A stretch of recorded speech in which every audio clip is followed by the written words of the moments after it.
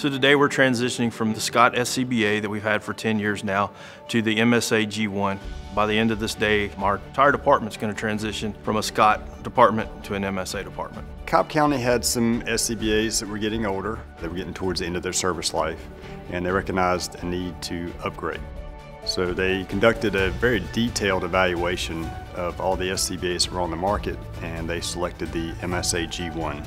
When the committee came to my office with the final product, they had gone through the technical review, they had done the field review, and they collected all this data.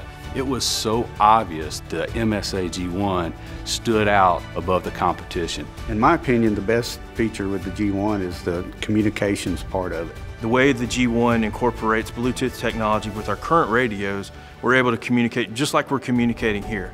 If you listen to fireground traffic with our current SCBAs, even though there's no problem with the SCBAs, it's just old technology, and really it's very difficult for us to hear what people are saying. You would almost have to talk really, really loud over the radio for anyone to hear you, but with the G1 you could just talk normal and everything's just crystal clear. For SC23 it's clear. Let me pull and pre-connect to the A side, wait for you to charge.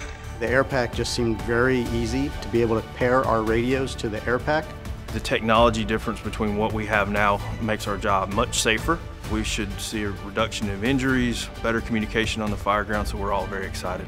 Probably the most important piece of protective equipment that a firefighter has is his SCBA.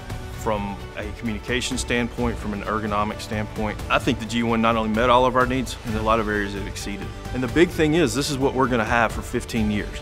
You can see as the crews are coming in, they're excited. It's kind of like Christmas for them. They're getting a new toy. It's our job as a command staff to provide our members with the absolute best equipment that we can, and the G1 stood out head and shoulders above the competition.